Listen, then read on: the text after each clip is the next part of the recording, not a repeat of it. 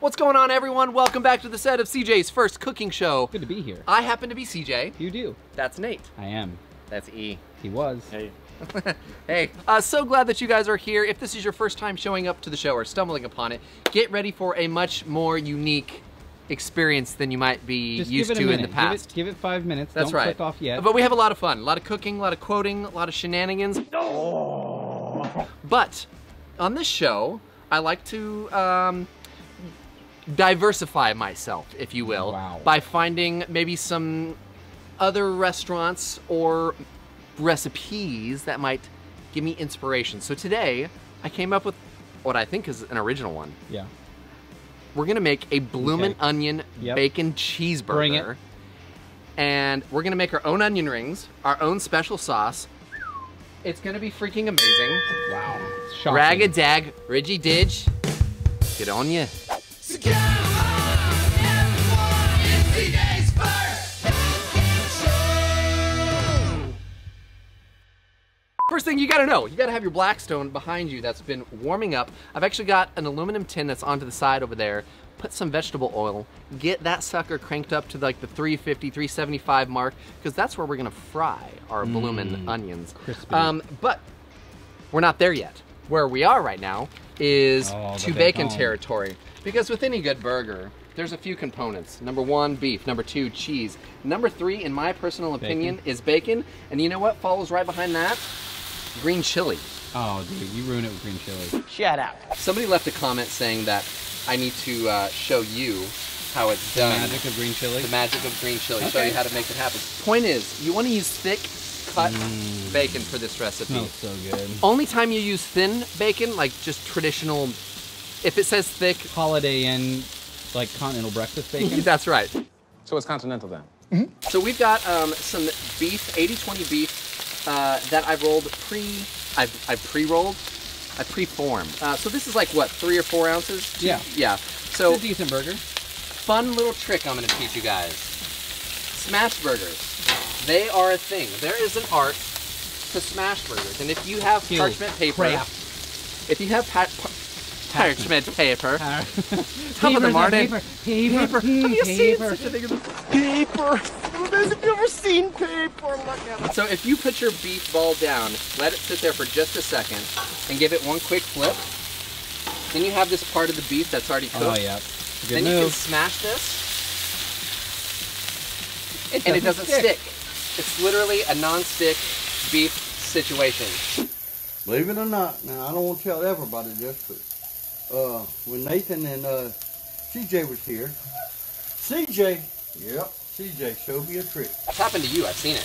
Never. Probably nobody else has seen it because we cut so that you look like you're doing it perfectly. Never time. But in this situation, that is how you guys can make an awesome beef patty smashed without parchment paper. If you have some, I highly recommend it. It is so choice. Do a little bit of kosher salt. Thank you for the reminder. You know, although this recipe is going to be loaded with flavor, you still don't want to forget some of the fundamentals.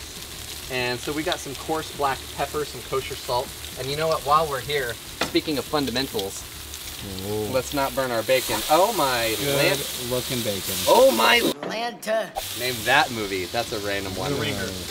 Hey, Eat for the 10-pointer. All right, dude. I don't know that I've ever flipped bacon and it looks so perfect in all my life. We don't need to discuss it. I agree, but still.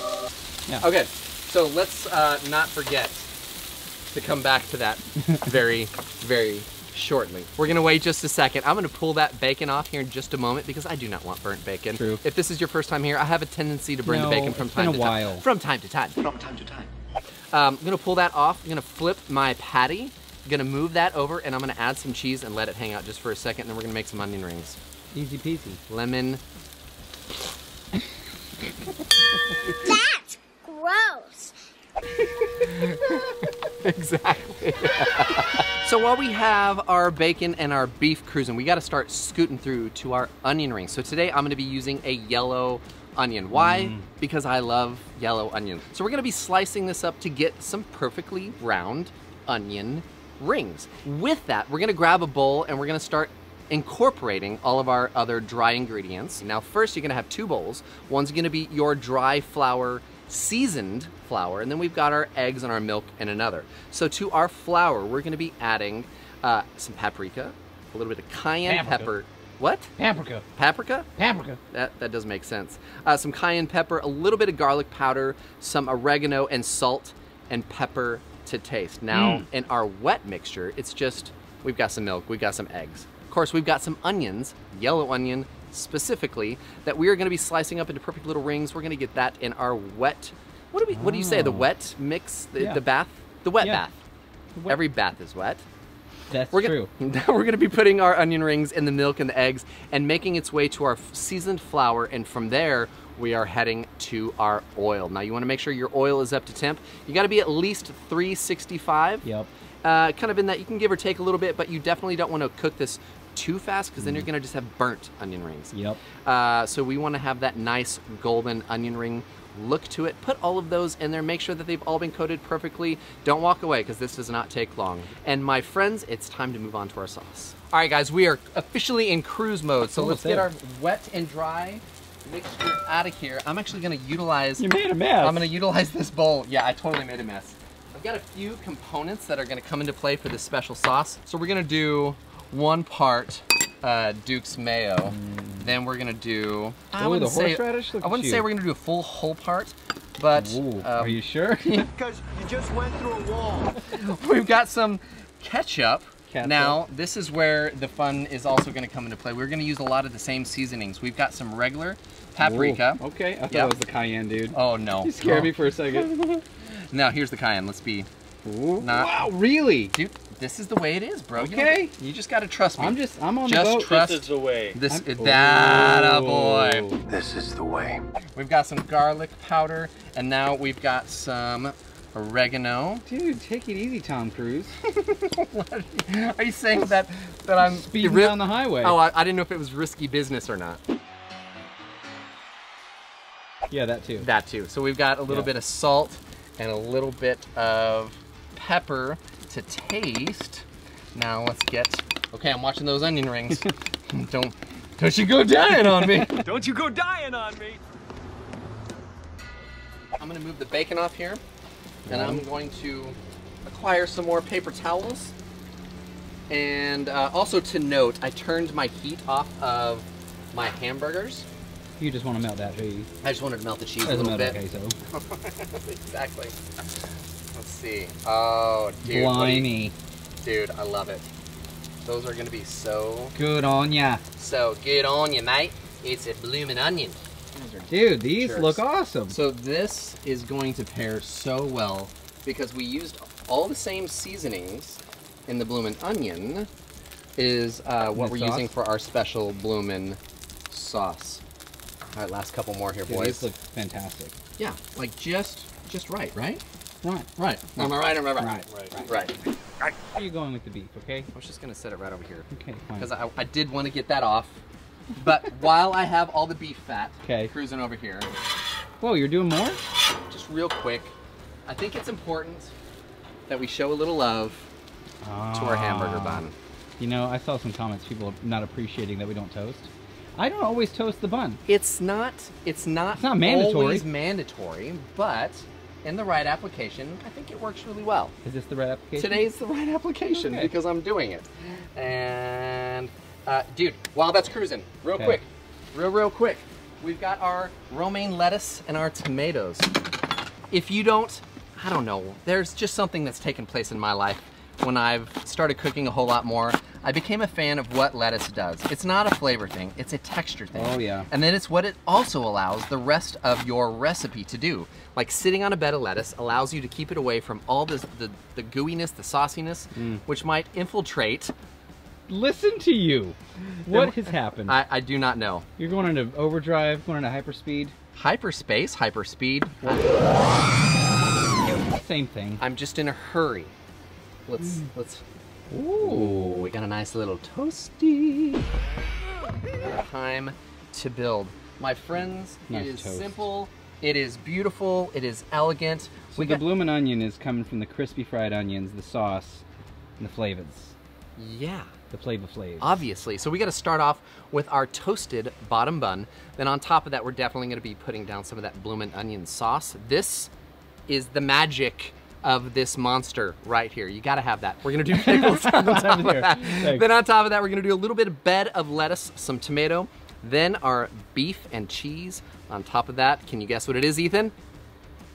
Bacon? Onions. Come on, dude. Dude, I wasn't. Actually, it was bacon. Oh, he was right. You're right. Oh, you're right. yeah! So onto our bacon, and then yes, of course, on top of that, Nate, you win. Now it's our onions. We're gonna slather a little bit of sauce on the crown. We're gonna crown this monster, and dude, this is such a beast, my friends. This is Take money. a gander. Would you have a look at that? Okay, this was money, dude. Those onion rings. That's where it's at. Are champions. All right, I'm gonna. Where it's at. Good Lord, that's a giant burger. Yep. You're Dude, not gonna. Oh, I'm just gonna cut this one so we can see what's happening. What do you think? Show me the goods. Okie dokie. Oakley dokley. Oakley dokley. You got all the stuff happening. Look at that. I think it's safe to say I slayed this. Are you sure? Speaking of slaying, hey CJ, did you know?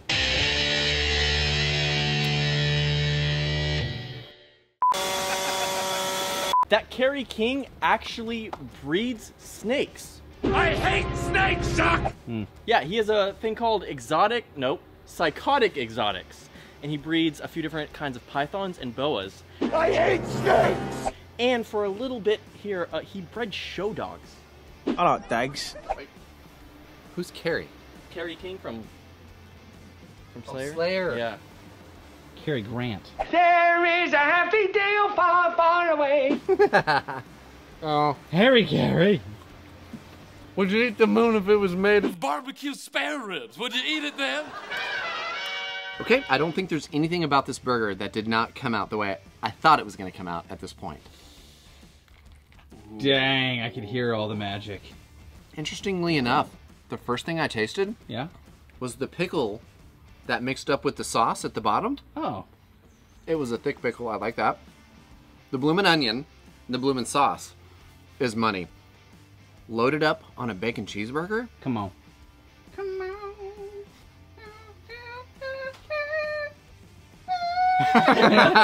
Leave it in the comments. Let me know if you're down with Outback. Number 2, are you down for a burger with Outback onion rings and Bloomin' sauce on it? Number 3, Outback, if you're watching. But, burgers aside, it's time to talk comments. Literally aside. Let's talk some nice comments. Let's talk some mean comments. Let's talk about CJ's favorite comments of the day. Ladies and gentlemen, it's time for CJ's favorite comments of the week.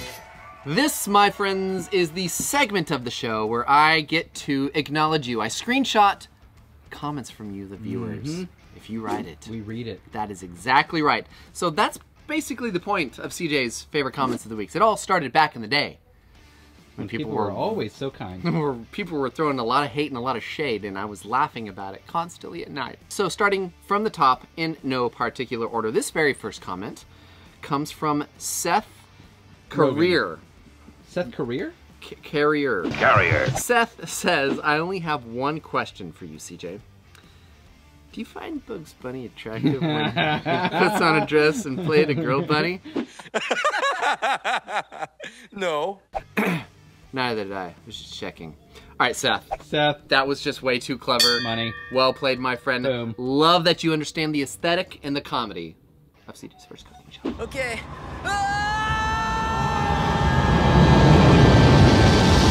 Samuel L. Jackson. Almanaza 49 says, I love you guys. All right. But please don't call this chilaquiles. Oh. This is like calling Del Taco Mexican food. Ouch, town. Population you, bro! Only thing that I didn't necessarily do was actually just simmer it in the salsa verde. Samuel L. Crapson. Oh, okay, this is a fun, quick one. Kit Harrison says, to the point, Jackwagon. He's telling you to get to the point? Yeah. Because he wants to get to the point. He enjoys the show. He watches all the way through because he really wants to make your food. stretching that one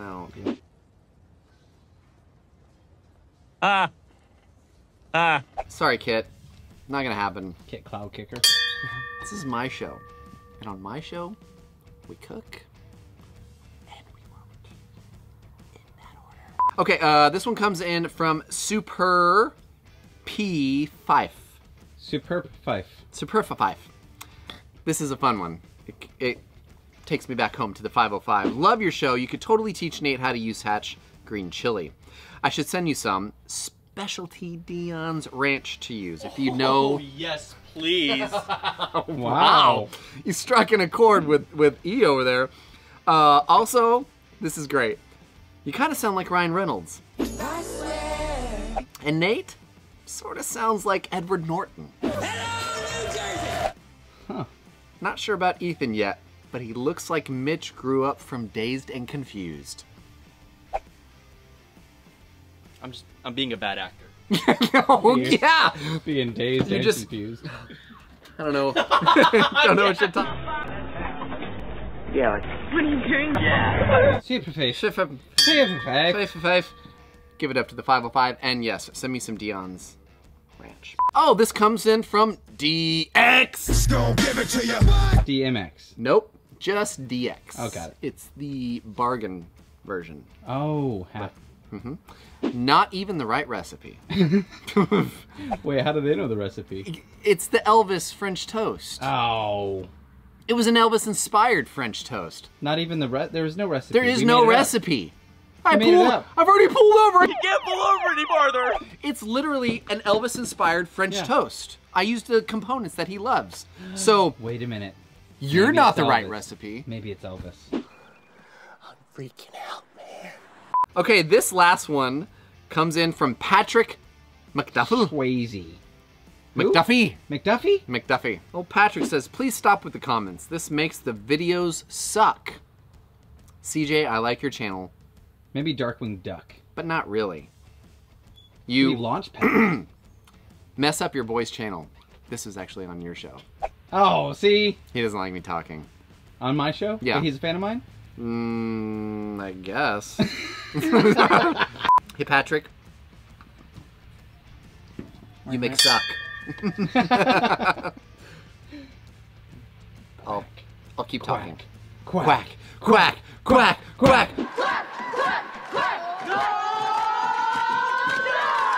So grateful for you guys to stick around, hang out with us, and enjoy the show. Hopefully, you enjoyed the recipe and you're going to try this at home. It's a good one. Definitely want to try this one. The onion rings, banging. It tastes like it would be on the menu at Outback. Exactly. First thing I said. The only thing that I would do about the onion rings is I would add a little bit more salt. But it's salt to taste. So technically, I nailed it. For someone. I nailed it for somebody. Be sure to go to blackstoneproducts.com for this recipe and all of the other recipes that you can find from the cooks on this channel. And the chef. GriddleNation.com. GriddleNation.com. Also, Also, it's a party. Also, if you guys want to see something that you would like up on the OG board, just send it to me. I'll put it up there. Let me know in the comments down below what you would like me to cook for my next recipe. I would love to hear what you guys are thinking. But that being said, this is definitely CJ's first cooking show. And if you hadn't figured it out yet, this is where we cook. And we quote. Yep. We will see you guys next week. Cheers. Shalom. Shabbat shalom. Mazel. Mazel. Good things. Good things.